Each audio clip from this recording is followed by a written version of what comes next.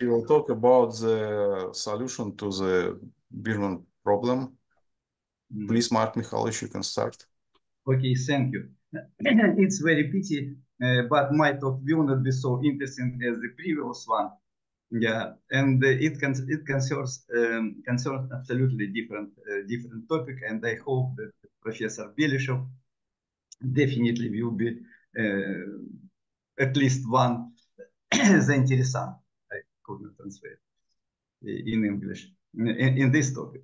Okay, and originally I was going to discuss only solution to the Birman problem, but maybe due to the interest of Professor Belishov to crane or soft extension introduced by John von Neumann and Crane, and so I decided to divide the talk in two parts. So the first part is devoted to so-called боковой series. So now this is from Kautus and Легкой руки Simon and Alonso.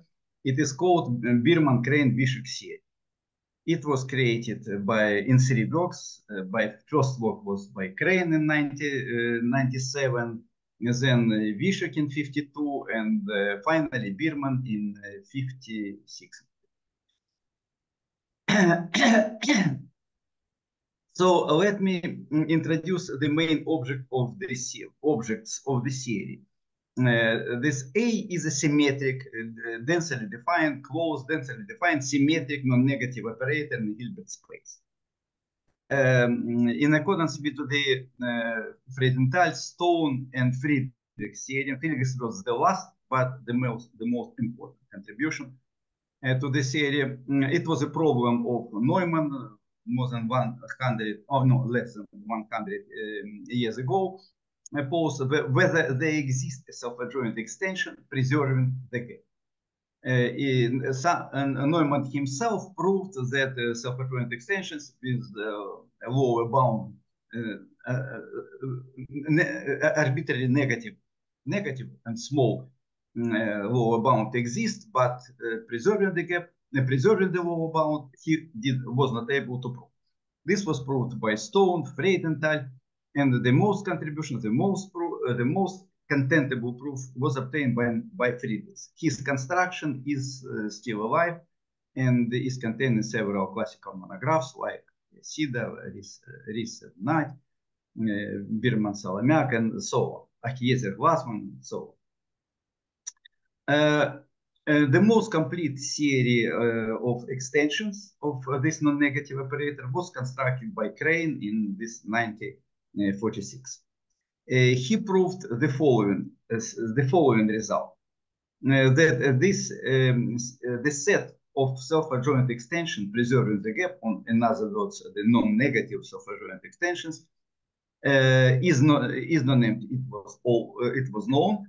But in general, it forms an operator segment. The latter means so there are two possibilities. If it is one extension, or it is continuum extensions, and they form an operator segment in the following sense. Namely, there are two extreme extensions of a joint. The biggest one, and Crane proves that it is precisely the Friedrichs extension, constructed by Friedrichs from absolutely different point of view, and another one, which the minimal one, which we call now Crane extension. So this is A sub K. And the segment means that the minimality of Crane extension means that this resolvent is maximal one, and the maximality of Friedrichs means that this resolvent is a minimal one. So for any intermediate extensions, one has such inequalities. In particular, if Friedrichs extension has discrete spectrum, the typical example of the situation is if Laplace operator, for instance, in bounded domain, or Laplace operator with singular coefficients, but even in the whole space, or in unbounded domains. when the Friedrichs extension, the spectrum of Friedrichs of one semi-bounded extension has discrete spectrum, then the Friedrichs extensions also has discrete spectrum. And in this case, due to inequality 1, left inequality 1, the eigenvalues of Friedrichs extensions are the biggest one. So if we put eigenvalues in decreasing order, then the Friedrichs extension, Friedrichs eigenvalues are bigger than the corresponding eigenvalues of each intermediate extension. And one meets such a situation considering Laplace in a bounded domain.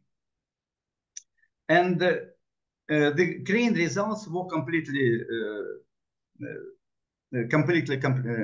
substantially completed by Vishek and Birman. And now it is called Birman-Crane nowadays. I need to recall also one more Crane result. If the operator A is positive definite, then Crane described his extension, his minimal extension in the set of all non-negative operators as follows. So it's just to the domain of symmetric operator, one should add the kernel of the maximal operator, of operator A, adjoint operator. And starting with this Crane result, one can decompose Crane extension in the following way. This is formula 2. So this is so Crane extensions admit this orthogonal decomposition as the trivial operator and the sum operator in the orthogonal complement of this kernel. And this operator A prime K is called Crane reduced it's called reduced Crane extension. Reduced Crane extension. And this reduced Crane extension plays an important role in the theory and has several interesting features. First, let me recall the following Crane theory. If Friedrichs extension has discrete spectrum, so it's in other words, its inverse or its resolvent is a compact operator, then the same property, then so is the reduced Crane extension. In fact, in the case of infinite dimensional indices of symmetric operator, Crane extension has 0 is the point of continuous spectrum. So in fact, this is 0 of infinite multiplicity. But the rest operator, this is reduced Crane extension, is discrete, and this is precisely the Crane result. So its resolvent is compact operator. My first result complementing this Crane theorem is the following. In fact, the question arises. In fact, it was formulated by Birman, apparently. But it's somehow related to his problem. Whether is it true, the converse implication? If we have Crane extension, Crane reduced operator has discrete spectrum, is it true that the Friedrichs extension has discrete? So, a kind of inverse problem. And it happens that it is not the case. And this fact is related with Birman problem, which will be discussed a little bit later.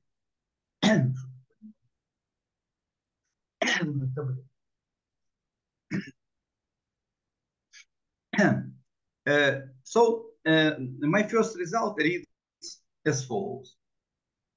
Let A be a non-negative, be a positive definite for simplicity, symmetric operator. and let AF be its Friedrichs extension. And then instead of crane implication, one has the following equivalence.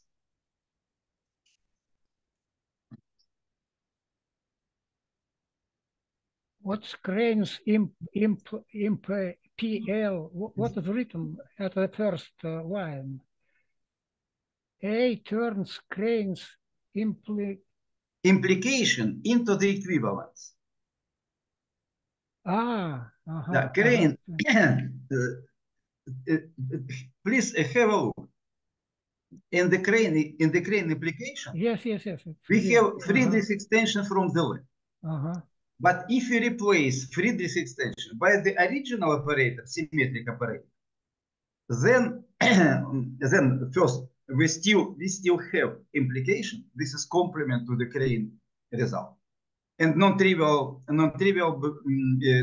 complement which cannot be obtained earlier by this previous methods. What is H1? What is H1? Space H1. Space H1. This is the range of the operator 1 plus A. A is это образ оператора 1 плюс А. Да, этот образ все пространство. Нет, A is symmetric operator, and its range is some subspace. And complement is a defect subspace, so NZ. Okay. Yeah. So operator A is somehow this is matrix, and мы берем угловую часть вот этого. Это уже есть. This is operator which acts in the space H1. This is mistake. Here should be H1. Yeah. Okay. And so now we first this is improvement of the crane implication when we replace AF by A. And the second, in this weekend of left side, we obtain the equivalence. Okay. Moreover, so instead of infinity, I wrote this is John Neumann-Schatten ideals, but Crane did not mention, but it is the same. It's immediate from his proof. And but in fact, we can replace here Neumann-Schatten ideal by any two-sided ideal, if not norm ideal, not symmetrically norm ideal. For instance, this is Birman-Salamiak ideals of operators, compact operators with power asymptotic behavior. And what is maybe let me indicate this few applications, few improvements maybe. Instead of ideal, we have the following equivalence on regarding the asymptotic behavior of this operator. So roughly speaking, instead of Friedrichs extension, you should compare a crane extension with original symmetric operator. And these two equivalences demonstrate this достаточно ярко. And so the asymptotic behavior, upper and lower limits on asymptotic behavior for operator, for the resolvent, part of the resolvent of the operator A and the crane extension are the same. The next question, which naturally appears here, is the following: whether the asymptotic behavior of both operators coincide. And вот, Михаил, простите за нескромность, вот интуиция подсказывает вам, совпадают они асимптотики или нет? My intuition keeps silence. Silence. Окей. Ой, таблетка помогла. Прошу. И, значит, interesting to mention that under additional assumption, under additional assumption. I keep silent about this assumption. I will inform you a little bit later. We have the following. The asymptotic of this operator A, in fact, A means the asymptotic of this operator. This inverse and P1. This asymptotic is equivalent, this power asymptotic of this operator is equivalent to the asymptotic of Crane extension, of reduced Crane extension. So this asymptotic are the same. And here I mentioned counterexamples. Without additional assumption, this equivalence does not hold. This equivalence does not hold. And this presence of counterexamples also depends, is maybe a consequence of the negative solution to the Birman problem, which will be mentioned above. Which will be mentioned below. And also let me pay your attention. This is for this formula 5 from the previous slide. I'd like to pay your attention on this identity.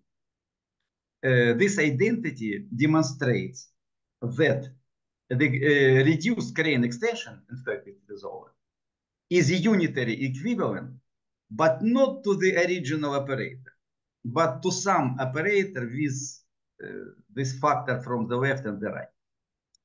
And this is absolutely new fact. And Birman was alive when I informed him about this. And this is old, but still unpublished. No, now it is unpublished in short communication in Russian mathematical. Mark, excuse me, what is DV?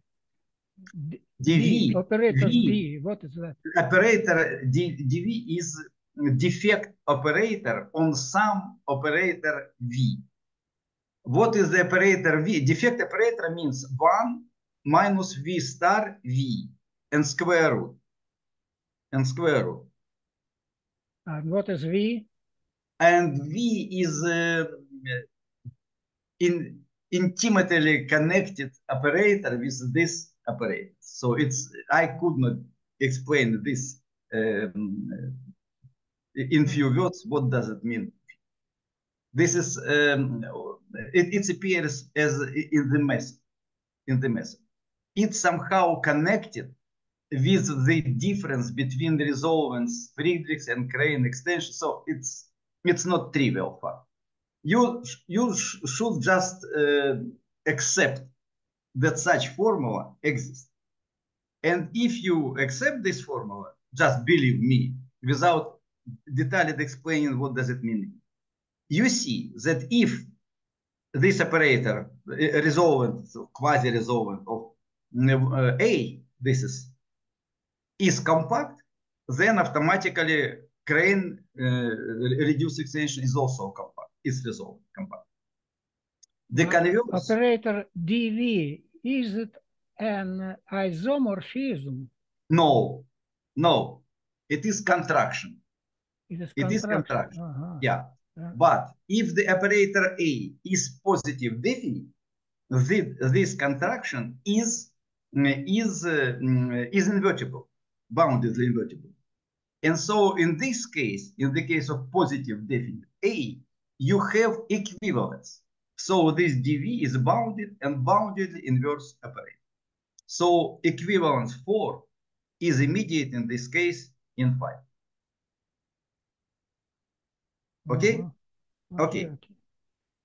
And let me mention also the following, that this theorem 2 about the equivalence of asymptotics, it holds under assumption, let me mention, that the Friedrichs extension is compact. Compact result. Has compact result. but it is not enough that the operator A is compact, has compact. And so I mentioned these counterexamples. It was not obvious for me, and I understood this when in the paper in the doklad I did not mention this fact because it wasn't clear. Now I understand that this condition is necessary and sufficient, but it's for another discussion. And now this is как страница здесь смотреть? Какая страница? Ну ладно. Next result that I'd like to mention, this is Vishuk result.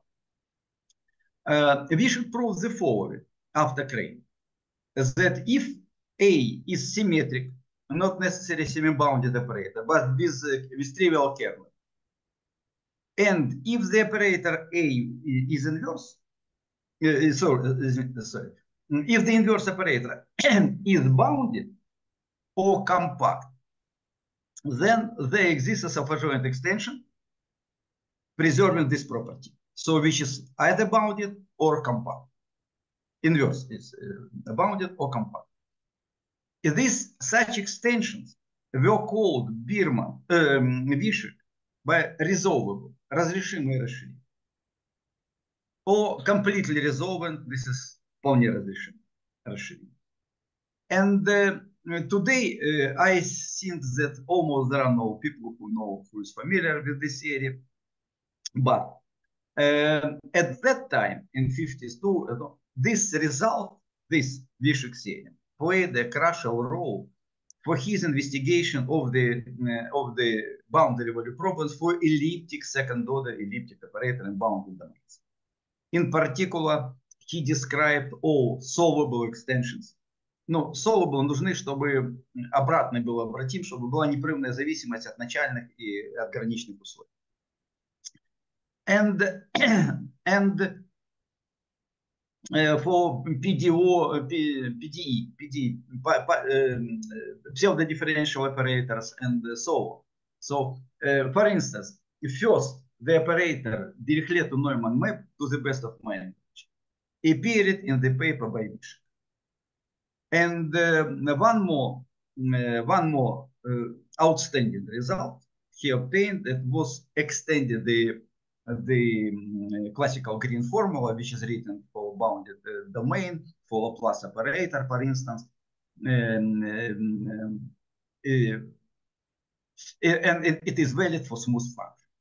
To extend this formula, this classical green formula for functions from the domain of maximal operator, it was absolutely non-trivial problem.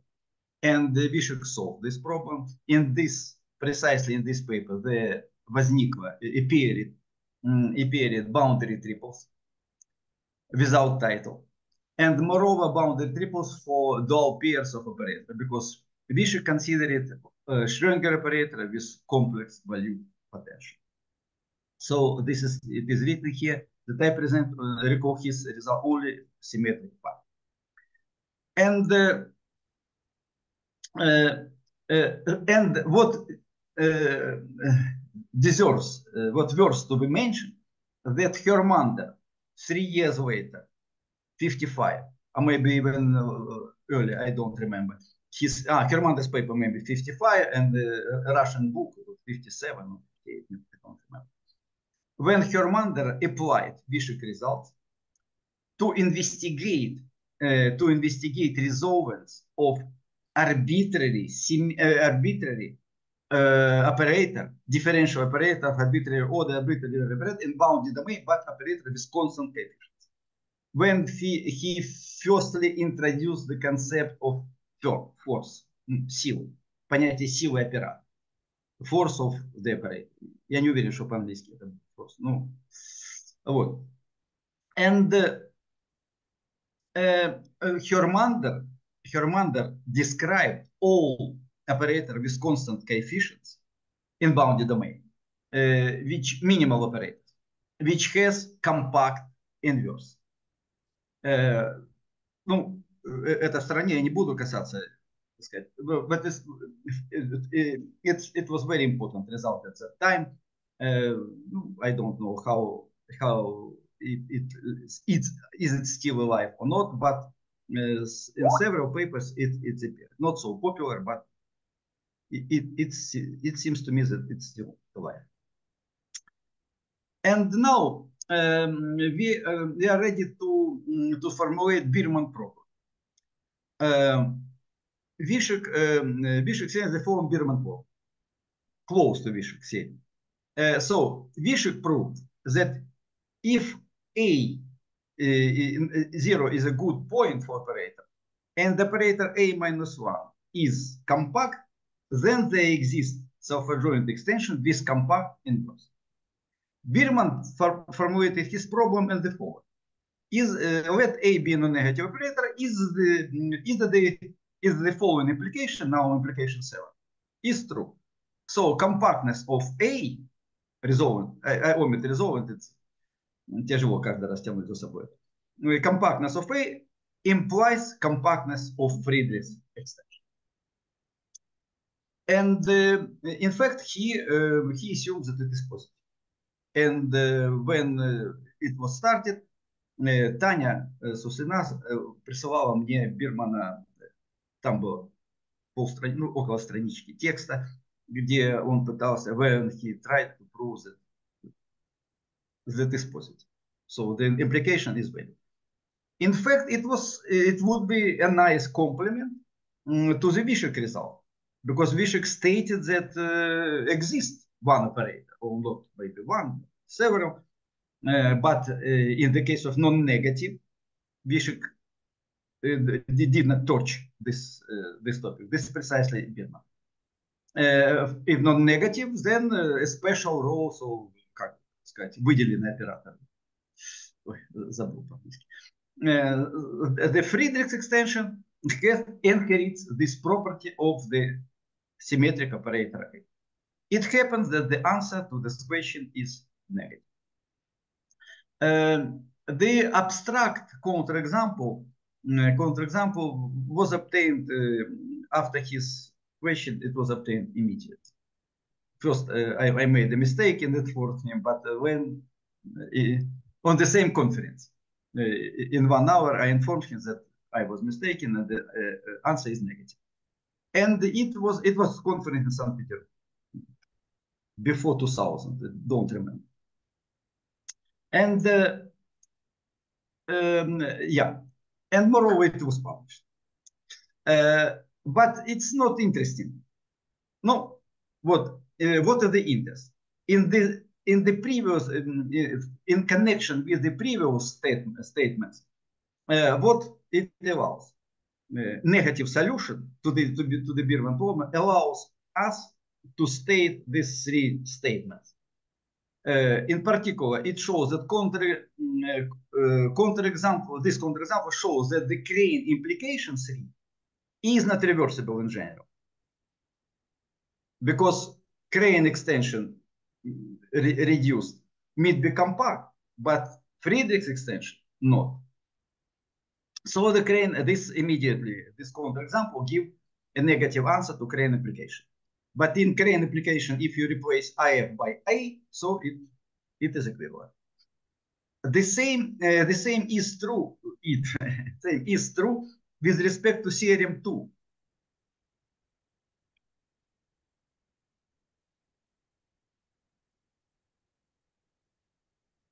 To theorem 2 regarding this asymptotic.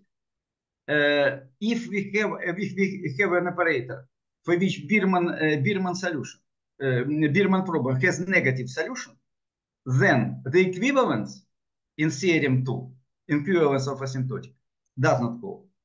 So such examples automatically exist. So the assumption of compactness of Friedrichs extension in this second theorem 2 is in fact necessary. And the third, negative solution allows negative solution to Birman problem allows us to complete Vishek theorem as follows. Let A be in a negative symmetric operator such that trivial kernel and assumes that the inverse operator is compact operator. But Friedrich's extension, not. In this case, every self-adjoint extension which with discrete spectrum is not lower semi-bound. So in this case, the extension which constructed by Bishop, which preserving, which inherit this discrete property, such operators are automatically unbound. So there are no semi-bounded operator with discrete spectrum. Okay, and now I am when I informed Birman about this negative solution to this problem, and he formulated he formulated me personally, but in one conference he formulated publicly that this is necessary to construct example, explicit example, maybe Schrödinger operator, some differential operator. He would like to see differential operator for which his problem has negative solution. Positive solutions, no problem. Let me recall that minimal elliptic operator, each elliptic operator minimal in bounded domain, with good boundaries on, has discrete spectrum. Its inverse has discrete spectrum. His inverse is compact operator. So if we restrict operator by projector, we have discrete automatically. It's always. But nevertheless, how to construct operator, elliptic operator with negative solution to the Birman problem. So I present this here very simple construction, restriction by myself to the case 2b. General solution exists, but it's more technical. For instance, so let minus delta is a Laplace operator with traditional standard domain of definition, and consider the sequence of points y capital. This is sequence of point yk, and with arbitrary discrete sequence. We define the restriction of Laplace operator to such a domain. So Sobolev space function from Sobolev space, which vanishes at the set y this y. Moreover, we cube this graph domain, so it doesn't. The main theorem regarding the solution, this is explicit solution to the Birman problem, reads as follows. Let pk be a partition of R2 by squares. То есть разбиение R2, значит, квадраты. Where centered at yk and with edges parallel to coordinate exist of the length dk. То есть квадраты со стороной dk. And let the centers is discrete, let the centers, the set of centers is discrete, and the length is decay tends to 0. Then the following hold. The operator A is positive definite, closed, densely defined, so on. This is trivial. Moreover, its closure, it is the closure of restriction. If we restrict operator to such domain, to C infinity, vanishes at R2 minus y. Then the closure of this operator is precisely minimal. The inverse operator A minus 1 is compact. This is A is its lower bound is 1. Delta A is non-negative and minus delta A. And this is a positive definite operator. So A to the minus 1 exists and is compact. The Friedrichs extension is precisely this operator. And in particular, it is purely absolutely continuous. Singular spectrum is missing. So, in fact, this is explicit solution to Birman problem already. The Crane extension admits the decomposition. The Crane extension admits the decomposition, where its non-trivial part, reduced Crane extension, is positive definite. So one can suspect that 0 may be a lower bound of this operator. No, it is positive definite. And moreover, its lower bound, in fact, is be even bigger than 1. Sometimes it's happened. In this example, maybe not, but sometimes it happens. Such example already exists. And moreover, so this is and so the crane extension, this reduced crane extension, has discrete spectrum with compact number, and so satisfies this assumption. And moreover, condition 10. So this is necessary for each operators to be compact. Either other operator A original operator, either reduced crane extension. And what is condition 10? Condition, what is condition? So this yes. The edges of this our cubes, this our partition tends to 0. And one more curious correlate, complement to the solution to the Birman. Consider this operator as before. Then the operator A square is closed, densely defined, and so on. Moreover, A minus square is also compact. Nothing surprising because A minus 1 was compact. Second statement. The Friedrichs extension, please take a look. The Friedrichs extension of A square, one can mean that it is also absolutely continuous, no? But the Friedrichs extension, it is given by this formula, and it is discrete. So here Friedrichs extension is discrete, but previous for operator A, Friedrichs extension was absolutely continuous. For the square, it is discrete. So that is the inverse is compact.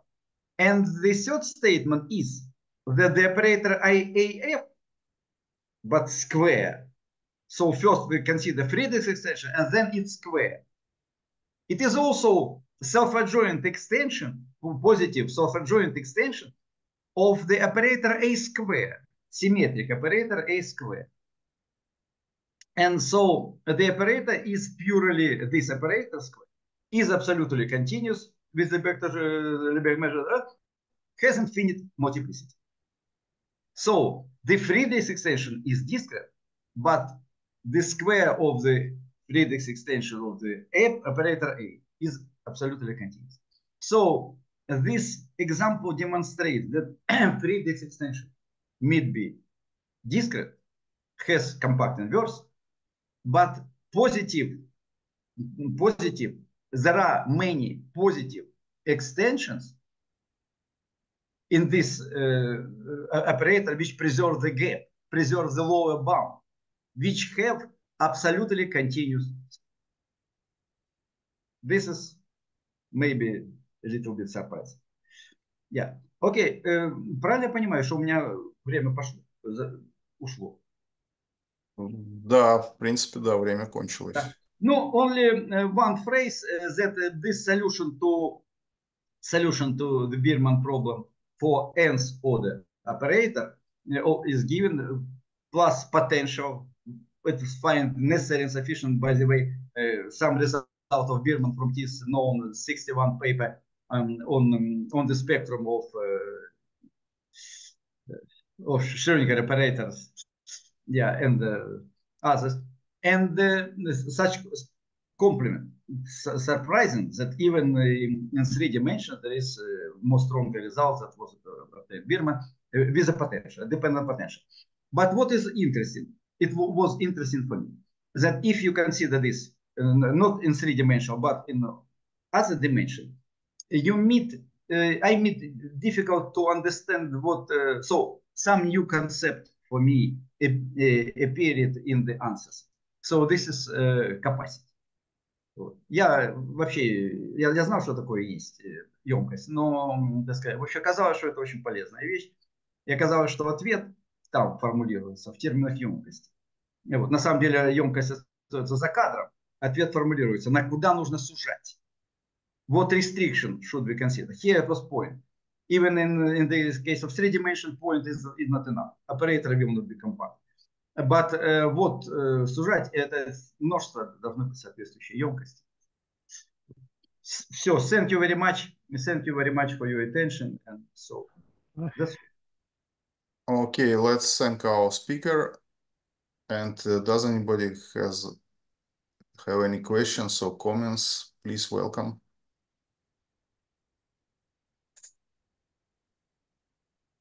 I have a question. Marek, what about Wishek's theorem regarding